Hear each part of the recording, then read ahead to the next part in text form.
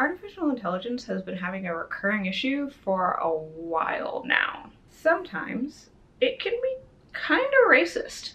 Now, racism is often associated with intent, so I'm going to start by clarifying what I mean by racism here. For the purposes of this video, racism is discriminating against a particular group of people based on race on the assumption that they are inferior. This assumption of inferiority is often based on perpetuated stereotypes or the perpetuation of systemic inequalities. It is also often not a conscious assumption. People are raised in the world that they live in and may be taught things that are not factually true. In other words, there may not be racist intent, but that might be the outcome. But does AI have intent? Well, no. At the end of the day, artificial intelligence is comprised of tens or hundreds or thousands of lines of code that run on some kind of computer. It doesn't think or reason, and so it cannot intend to discriminate. However, just because it cannot intend to doesn't mean it doesn't. Let's look at some examples of this. One of the biggest examples of discrimination using AI was recidivism prediction, or how likely someone is to recommit a crime. ProPublica published an article entitled Machine Bias about 3 years ago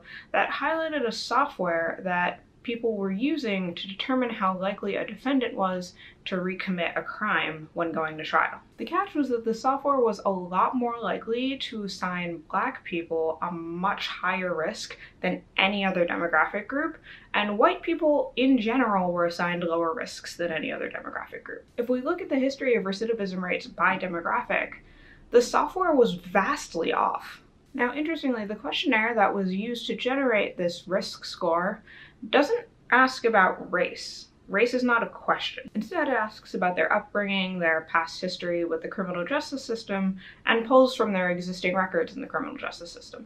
This information was used in court to determine what types of punishments defendants should receive if convicted, and likely resulted in many cases of people receiving harsher punishments than they should have. Why does this happen? Well, because even though the questionnaire doesn't ask directly about race, it asks about your socioeconomic history, which is directly tied to race in a lot of ways. This can be extrapolated to the larger issue of bias in artificial intelligence. As we talked about in our How Does AI Work and Neural Networks video, AI uses statistics to find links between input variables and output labels. However, these links or correlations in the data may not be causal. That is, just because variable A leads to output B doesn't mean that A causes B. This is the challenge of correlation versus causation. Let's look at an example. Here's a graph of two variables that are very closely linked to each other. You can input the variable on your x-axis, multiply it by some linear factor, and get the variable on your y-axis. Now, what are the variables? Well, the x-axis is the total revenue generated by ski resorts, and the y-axis is the number of people who died annually due to being tangled in their bedsheets. Clearly not related things. In other words, this is a correlation, not a causation. Increasing ski resort revenue is not causing more people to die from becoming tangled in their bed sheets. It's just that they have similar trends that occur around the same time. Another factor is the distribution of your data.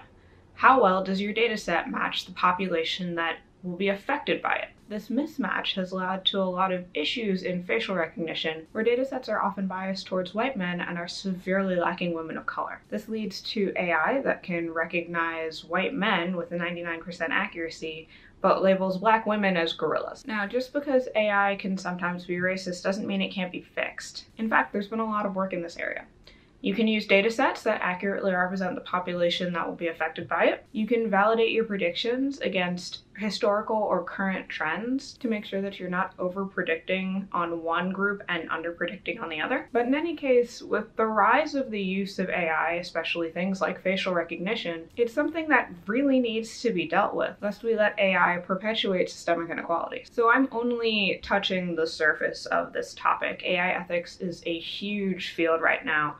So if you're interested in learning more about it, I'd recommend starting with that ProPublica article on machine bias. You should also definitely check out Joyable and Weenie's AI Ain't I a Woman video, which I'll link here and in the description box. You should also just generally follow everything that Joyable and Weenie is doing because she's amazing and is doing some really amazing work in this area. Otherwise, if you like this video, you can let me know by subscribing to my channel and smashing that like button. You can also support me on Patreon, where you'll get behind the scenes sneak peeks of how I create my videos and the upcoming topics for the month. Thanks so much to all my current patrons for support, and otherwise you can find me on Twitter, and I will see you guys in the next one. Bye!